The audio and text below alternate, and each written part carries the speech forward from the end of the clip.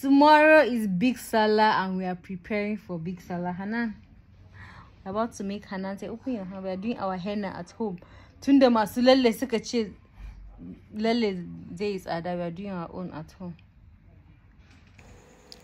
Let me take you guys through the process of what we do before Sallah in my neighbor's house. Usually today is the day to make hair and do henna. So this Sallah we're not going out to do henna. We decided to improvise and do tape agida. So as I was making Hanan's hair, her mother was doing the henna for her.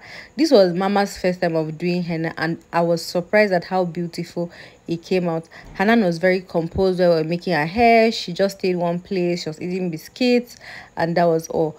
Do you look forward to making your hair for Sallah or Christmas if you're a Christian? I hate it so much because I always don't like making my hair. But oh well, Hanan was very composed. She used to cry before, but anytime I make her hair, she doesn't cry. Anyway, would I say she likes me or my hand is not painful? I don't know. You guys will judge to see the end of the hair, how beautiful it was. If you like it, if you don't like it, let me know in the comment section. By the way, we are done with the hair and the henna was almost done as well. And Huda was just causing nuisance as we were doing this hair. Hanan was so happy.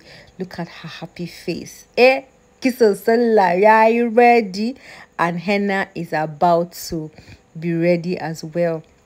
Children love beads so much, oh my goodness. And I also made her mom's hair for Sallah as well.